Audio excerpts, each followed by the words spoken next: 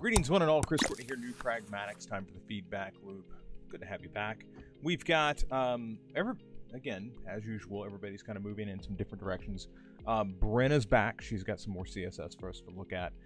She's been submitting, like, I gotta give props to Brent. She's been just really churning through the newpragmatic.com/front-end material. If you're looking for the exercises, newpragmatic.com/front-end.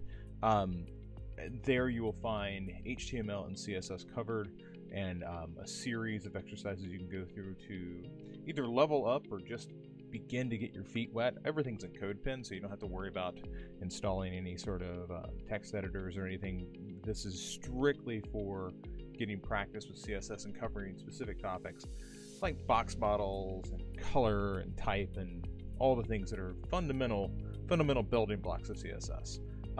Eve's back, and she's packaging up her digital assets for her client, the first teacher project that she's been working on.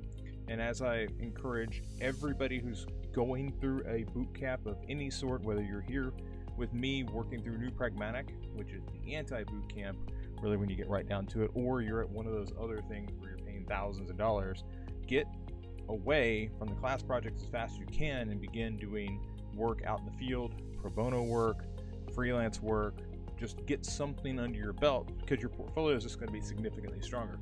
That's what Eve has been doing, but I do have a tweak for what you for what you've been working on. And then Abraham's come through and thrown something into the mix this morning. We're going to take a quick look at that as well. So I'm going to go ahead and share my screen, and let's go ahead and get this underway. All right, so right away I want to start here with Bren's CSS exercises.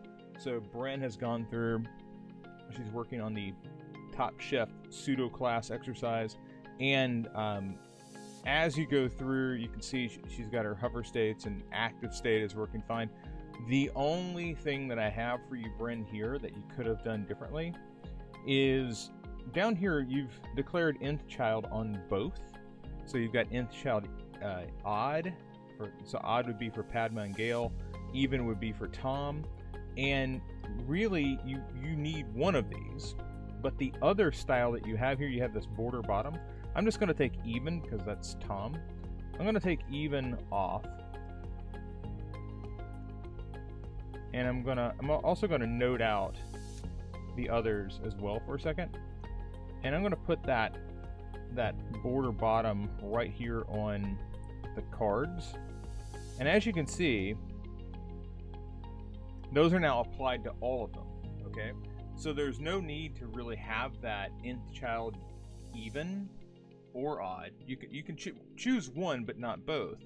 But then you come through and you say, okay, whichever one I need to overwrite, I'm overwriting the style that's already there, and that's where you would come back with nth child odd, and that's going to overwrite the two, and you see that now we have the two darker lines that have overwritten the lighter gray.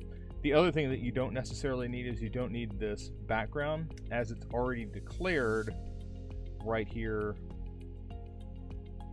on the card. Okay, so that's one thing.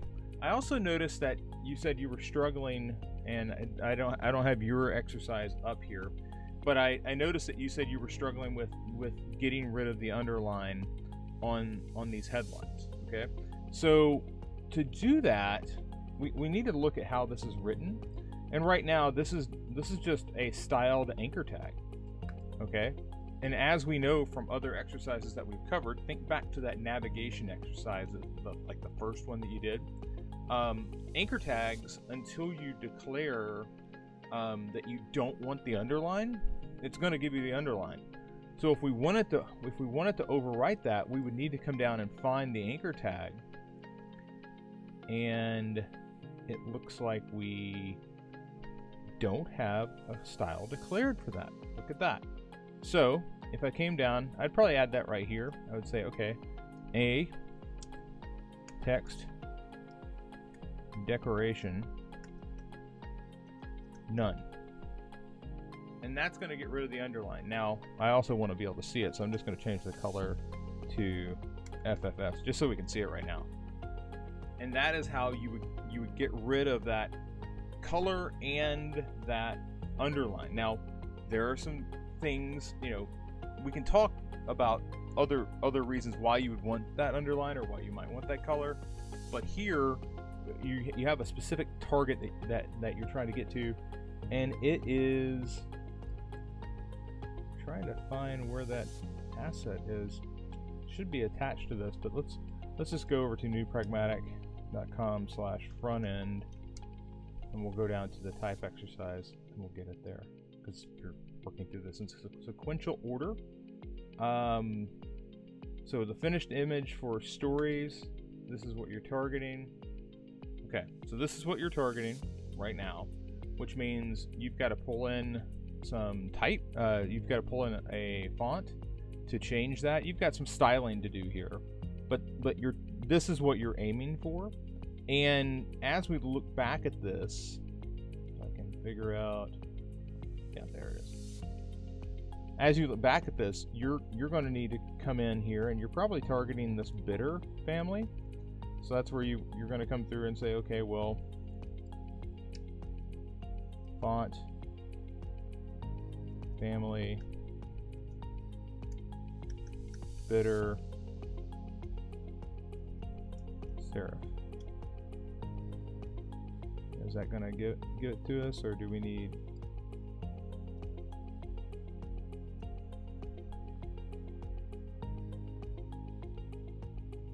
I did something there. What did I do? Oh. Broke that. That's why my color went away. Yeah, and there it is. So I had the semicolon missing. But there we have bitter, and then you have a fallback of serif. So if bitter wasn't there, this would go to some sort of serif. And then you need to come through and set your sizes and everything else. But I'll leave that to you. But I did want to point out, because I saw in your notes, hey, I'm having trouble with this underline. That's how you get rid of the underline, okay? Let's come over here and look at... Oh, by the way, don't tell anybody. There's this cool thing called PenPot that I've been playing around with. It is like a Figma alternative.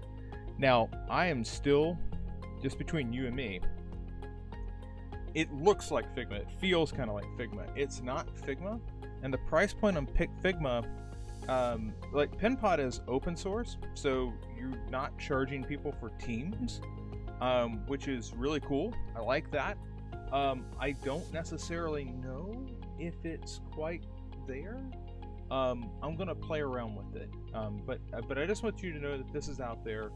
It's kind of cool to see that there's an open source design tool that's out there that is browser based, but it's not like Figma's price point is crazy, and I like having the community files there. Like there's like iOS resources and things like that.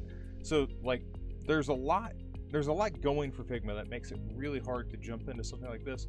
But I am going to be diving in deeper on PenPot. But I just wanted to mention that this is lurking out there, and I wanted you to know what I'm seeing. Okay, that said, let's come over here and look at Eve's work. Eve is working on her, so she's got her digital assets, and then she's got her style guide. And Eve, I love the fact that, you know, I can come through here and kind of see your style guide. You've dropped it into Google Drive here. The one problem that I have is that it's broken up into individual pages, and my suspicion is that's what's happened because you're building this in Figma, and like when you export something from Figma, it doesn't export it packaged as a PDF. And it's like, awesome, how do I get this to actually export as a PDF? So to show you that, because I think that's really the only missing step here, is like, I hate that these are like all in separate pages, because I'm really afraid somebody, like, they're gonna hand these files over, and it's really easy to lose a file, like the way it is right now. So what I would say is, if we come over, and yes, I have the messiest desktop ever, but if we, I've got this thing called Bundle that I made, and these are your resources. Now, you can order these however you like. I would really suggest that you have a cover page on this thing that, like, first teacher, here's my logo, and you can switch the order of these things around. How did I make it, though, is the question. And the answer is I came in. So I first I downloaded your files, and your files were as you see them here. Like, you know, you click through each of them. But I opened them. I said, trying to see. It's interesting. Paragraphs, buttons, PDF. Is it? Oh, I updated that. Okay, sorry. Now I see what I did. I overwrote the file. But the downloaded file. I'll show you for your purposes how I did that though. So I'm gonna first open this up in preview. Right, so previews like that. I'm then going to, I want to see my sidebar. Come on.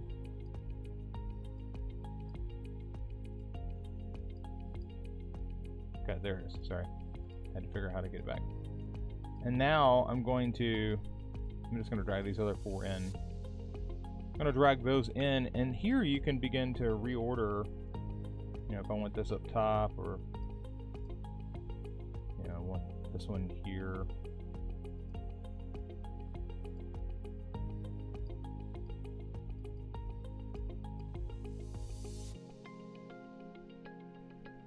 Really being a pain in the butt.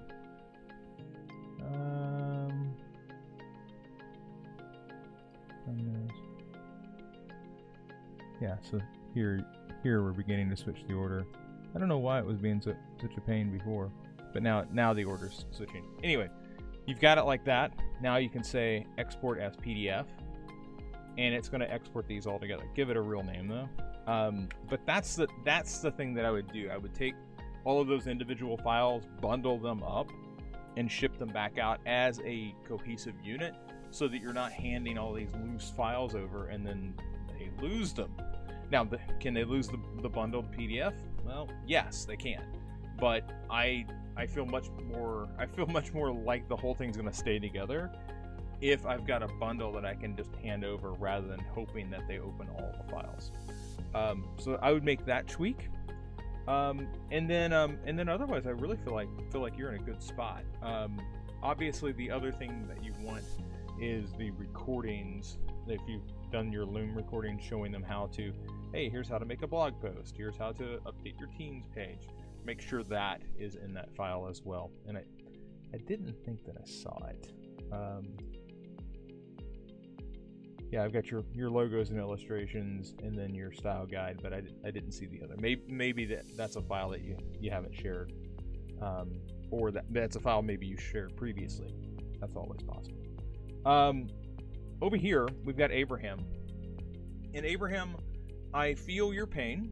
Your bosses have asked you to add this qualifications area, and it feels very disjointed.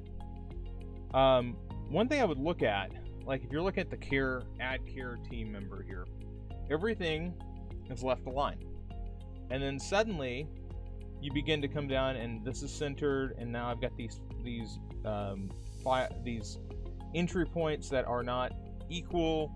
And my question here is, can I just come through and create a 2-column grid out of these, all of these, and then left align this label and maybe give it an underline, maybe draw a line next to it? Like, can I do something to draw attention to that label so that they know that this is a thing? If this is all optional, should any of it show up until I've entered a title or role?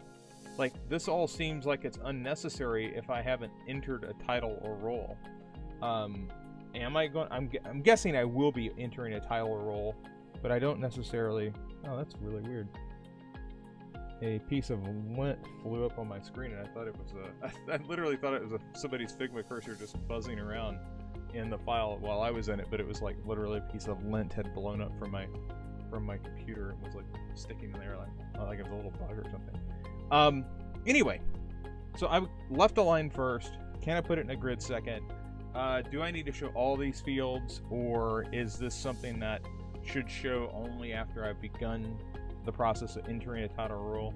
These are things that I would ask, but the first two I think are things that you can investigate that would immediately clean this up, because I agree with you right now. It's just kind of, it feels like it's all over the place. Feels like there's no control here, and that's because it's all these different shapes. It's suddenly a different alignment right in the middle of your file. Okay. All right.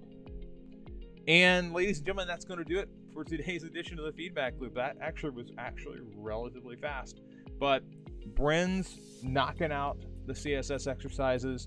Eve is wrapping up her first teacher project, and Abraham is slogging through the ongoing project. And many of us have projects like that we're working on.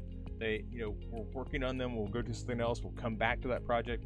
It may seem like we're making very little progress over the course of weeks and months in corporate environments.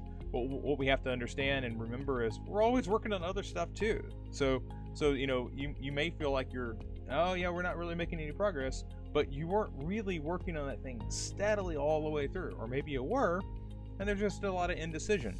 I'll leave you with this note. One of the things I've discovered, I've been doing a lot of project management style consulting as of late, and so often it comes down to telling your clients, hey, I know you want to move forward on this thing, but it is not properly spec'd out yet. We don't have everything we need to move forward.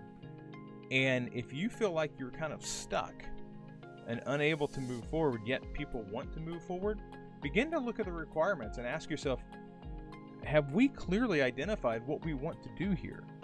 Because it's very likely that everybody's excited about moving forward, but no one has clearly declared what needs to be done. And it takes an adult in the room to go, okay, I understand we want to do something, but we have not put in the work to make the efforts that we put into this fruitful, and we need to sit down and dictate, here is what we want to do.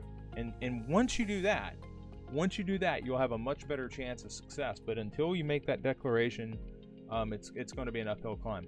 So sit down, spec out your work, make sure that you've got people on board, and then you'll see these projects moving forward. And beware of people that are, where's my project? Where's my project? Where's my project? Because so often they're asking questions, but they haven't actually taken the time to tell you what they really want. All right. Without further ado, that's it for Chris. That's it for me. Into the feedback loop. I will chat with many of you later today, and for the rest of you, I tell people all the time, if you're looking for a design mentor, then you should definitely work with Chris. You gotta work with Chris. You gotta work with Chris. You gotta work with Chris. You gotta work with Chris. If you're thinking about joining the program or working with Chris, don't hesitate. Reach out and sign up.